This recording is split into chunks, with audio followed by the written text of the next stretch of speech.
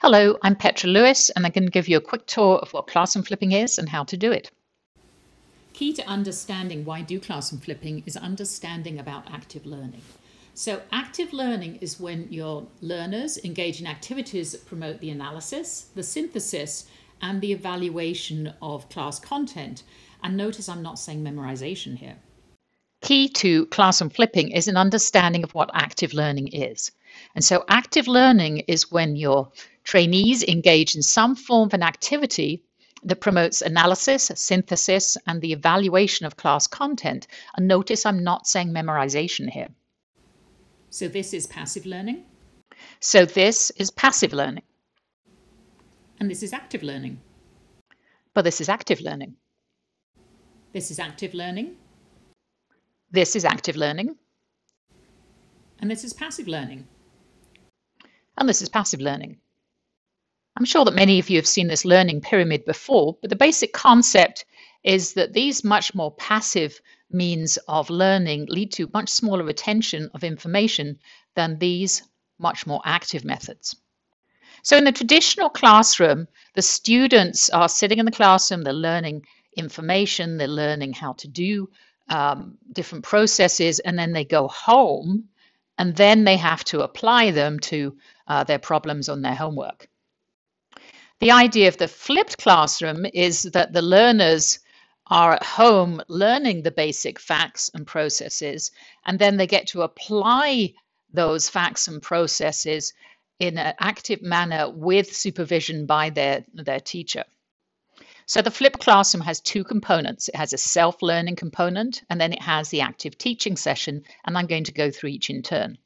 Here's another pyramid. This is Bloom's pyramid of learning objectives. And the bottom layers of this pyramid are the ones that are the lower level learning objectives. The top are the higher learning objectives. And so those are the ones that we're doing in the time that's spent with a facilitator, with the lower level learning being done independently. So the self-learning component may include background knowledge about the process being studied, the scientific evidence, the facts, some basic techniques and skills on how to acquire information or process it. And now let's look at some of the resources that are available that you can assign your learners for the self-teaching component. There's a number of different cheap apps that you can use to make your own whiteboard videos on your tablet, and I use this a lot for explaining simple processes. Sites such as the Khan Academy have a very large selection of pre-made whiteboard, or in this case Blackboard videos that you can use. You can record your own short lectures. I happen to like using Explain Everything, which is what I'm using to make this particular talk. But you can record directly into PowerPoint or use more expensive software such as Camtasia. You can also record using Zoom and WebEx. This is a clip from one such movie that I made using Explain Everything. Windows are shown here. Each of these different windows aims to maximize the display of one particular set of soft tissues, but at the cost of us not seeing the others. For example, here we are looking at soft tissues of the mediastinum, but we cannot see the lung. We can see the lung on the lung window, but we can't see the mediastinum. And we can see the bones here, but we really don't see the soft tissues or the lung very well. If you don't want to make your own lectures, then there are a ton of excellent lectures available on YouTube or sites such as CT is Us. And it doesn't have to be all videos. You can assign your learners a paper to read before the session, or a book chapter, or assign them some modules to do on a pre-existing website, such as this one from the University of Virginia, or from Rad Primer, for example. And for students, you could assign them one of the Aquaphor modules, such as the Aquaphor radiology ones, all of which have pre-existing flipped classrooms made already for you. So what are the purposes of the active learning session? Well, it can help in the learner's understanding of the material. It can reinforce the key points. It can help them synthesize different elements together and apply the concepts they have learned to problems. And it also helps in the file transfer of learning, which I will talk about on another occasion. Active learning sessions can be done in groups of all sizes. And for an example of how this can work in a very large group of 200 or 300 students, I recommend you look up some of the YouTubes of Eric Mazur, who is a Harvard physicist. Depending on the length of your active learning session, you can break it down into a number of components. These components can include assessment components, teaching components, when you perhaps do a 5 or 10-minute little didactic teaching period, and then components where they have to apply that knowledge. Pre and post tests can be very useful to help you assess their pre-learning. Did they do it? To identify some of the current knowledge gaps and help focus your teaching on it, hence guide the session according to the student's knowledge level. It can help consolidate the knowledge learned, and then overall is going to increase learning, particularly with reinforcement with the post-test. For these assessments, you can use a number of different audience response systems, some of which I've listed here. You can have not only multiple choice questions, but ones that require an open response, giving you something like a word cloud, or ones where you have to touch the area of abnormality. Obviously, those are great in radiology. And the responses to these can be anonymous, which students tend to love, or that you can identify the person who is responding.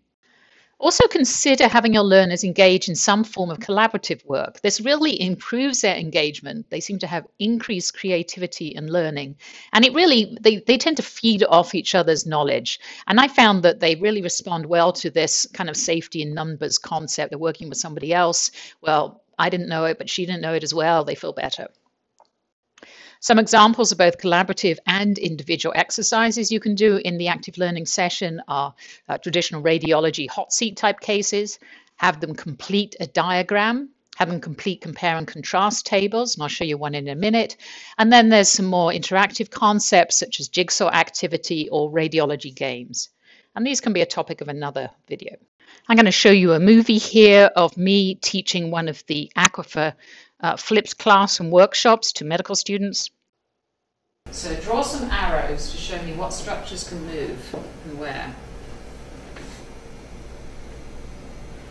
So this student over here is annotating on an iPad, which is projecting over to the screen so all the other students can see it using some software called Docere.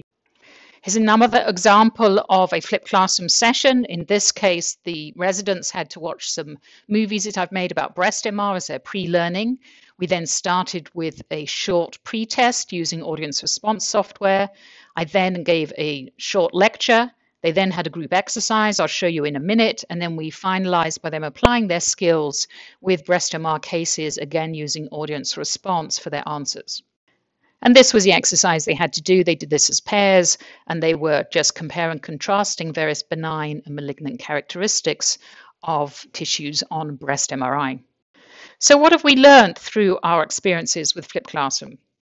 It can be a great tool. It fosters independent learning. Collaboration is a very strong learning tool. It increases the attention of the learners, and it leads to these higher level learning skills we talked about before. It helps identify concepts which the learners are struggling with. You can therefore clarify problems they're having and generate new questions as part of the discussion.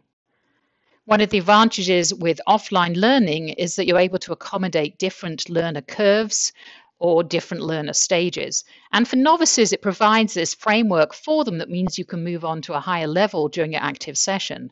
It reduces cognitive overload for them, and it really helps when you're teaching mixed groups such as different years of residents or students, and enables a more experienced learner to be able to review the material briefly before coming to the session.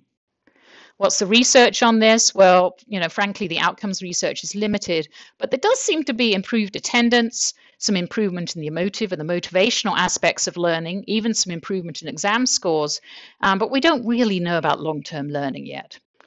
And we certainly don't know if it's going to turn out better doctors or not, but in theory it should.